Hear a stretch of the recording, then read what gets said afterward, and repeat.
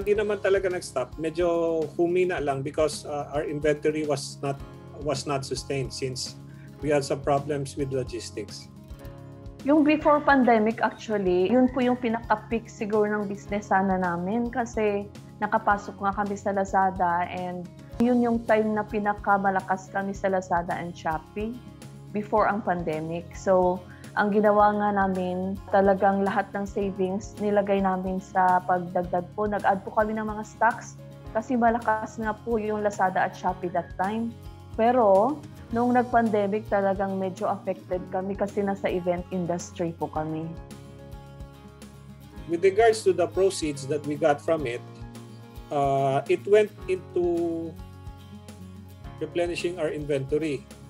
And at the same time, sustaining overhead ng operations. Then, usually, yun yung major items kung saan napunta yung proceeds. Or 60% siguro ng nakuha ko, nilagay ko sa stocks ko sa souvenirs. Kasi malakas nga ang Lazada at Shopee. At kahit nga sa time ng pandemic, kahit pa paano may income doon. So doon nilagay. Yung iba naman pong portion ng nakuha ko, nilagay din po namin dito sa mga gowns. Bumili kami ng mga bagong gowns. Kasi kahit na wala pang events, ang iniisip na hopefully pag pwede na ang mga events, may mga bago po kaming gowns and sa invitations. So parang mostly nang natanggap talaga namin from the loan, nilagay ko po sa stocks.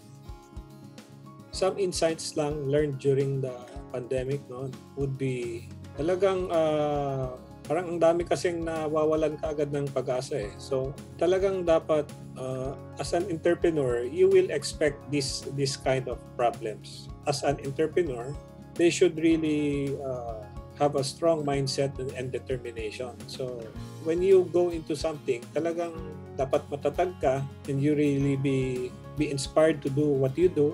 An entrepreneurial mindset is the one who really seeks to find solutions to problems. So in this case, like this pandemic, talagang you have to think what you can do to be able to improve or sustain or adjust your business in times of trouble.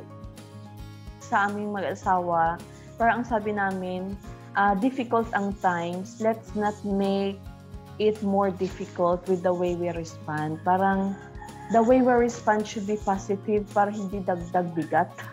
Yun yung iniisip naming mag-asawa and hanap ng paraan kung paano mag-survive